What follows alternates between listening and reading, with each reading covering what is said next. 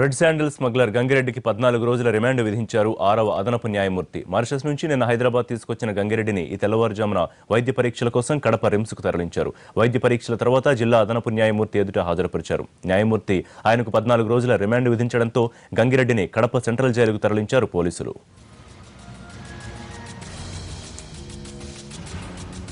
గంగిరెడ్డికి police శాఖ నుంచి అన్ని రకాలుగా సాయం అందిందనే విమర్శలున్నాయి. ఏపీ సీఎం చంద్రబాబు గంగిరెడ్డి గురించి గవర్నర్కు లేఖ రాయడంతో అతడికి సాయపడ్డ వారి గురించి చిత్తూరు, తిరుపతి, కడప, కర్నూలు జిల్లా పోలీసులు దర్యాప్తు మొదలుపెట్టారు. పోలీసు బాసులే విచారణలో ఉండడంతో సీఐ, డీఎస్పీ స్థాయి అధికారుల గుండెల్లో గుబులు రేగుతోంది. గంగిరెడ్డి పాస్పోర్ట్ తనిఖీ చేసి ధృవీకరించిన ఖాకీలు ఎవరనే అంశంపై విచారణ జరుగుతోంది. అలాగే గతంలో కర్నూలు జిల్లా డోన్ జైలు నుంచి బెయిలుపై విడుదలయ్యేందుకు షూరిటీ ఎవరిచ్చారనే దానిపైన ఫోకస్ పెట్టారు. గంగిరెడ్డిని కస్టడీలోకి తీసుకుని విచారించే అవకాశాలుండొచ్చనంతా భావించిన ఓ పాత కేసులో శిక్ష అనుభవిస్తుండడంతో ముందుగా అతన్ని జిల్లా అదనపు న్యాయమూర్తి ముందు ప్రవేశపెట్టారు.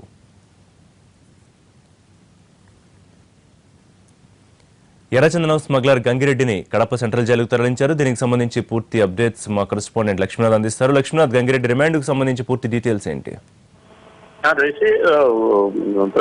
మలేషియాలో పట్టుబడి నిన్న ఢిల్లీ ద్వారా హైదరాబాద్ కు తీసుకొచ్చినటువంటి ప్రముఖ ఎర్రచందనం స్మగ్లర్ కొల్లం గంగిరెడ్డిని కాసేపటి క్రితం కడప సెంట్రల్ జైలుకు తరలించారు. ముందుగా హైదరాబాద్ నుంచి నేరుగా కడప రిమ్స్ ఆసుపత్రికి తరలించినటువంటి పోలీసులు అక్కడ వైద్య పరీక్షలు నిర్వహించిన అనంతరం ప్రొద్దుటూరు న్యాయస్థానానికి తరలించాల్సి ఉంది. అయితే భారీ వర్షాలు, భద్రతా ఏర్పాట్ల నేపథ్యంలో ప్రొద్దుటూరు న్యాయస్థానానికి ఇన్ఛార్జిగా వ్యవహరిస్తున్నటువంటి కడప 6వ మ్యాజిస్ట్రేట్ శ్రీనివాసరావు ఇంటి ముందు గంగిరెడ్డిని ప్రవేశపెట్టడం జరిగింది. ఆయన 14 రోజుల పాటు గంగిరెడ్డికి రిమాండ్ విధిస్తూ ఆదేశాలు జారీ చేయడంతో వెంటనే అక్కడి నుంచి సెంట్రల్ జైలుకు తరలించారు.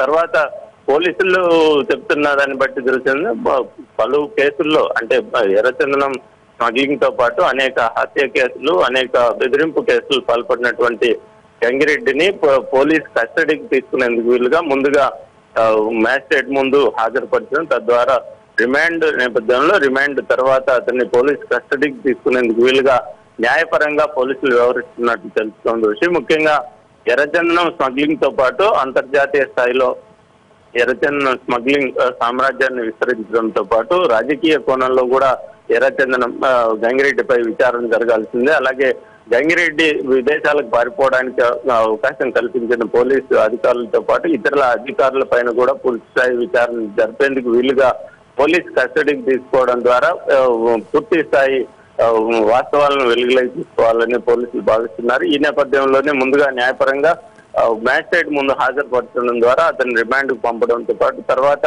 పూర్తి వివరాలు సేకరించే అవకాశం ఉన్నట్టు తెలుస్తోంది. Right Lakshminath Reddy, thank you.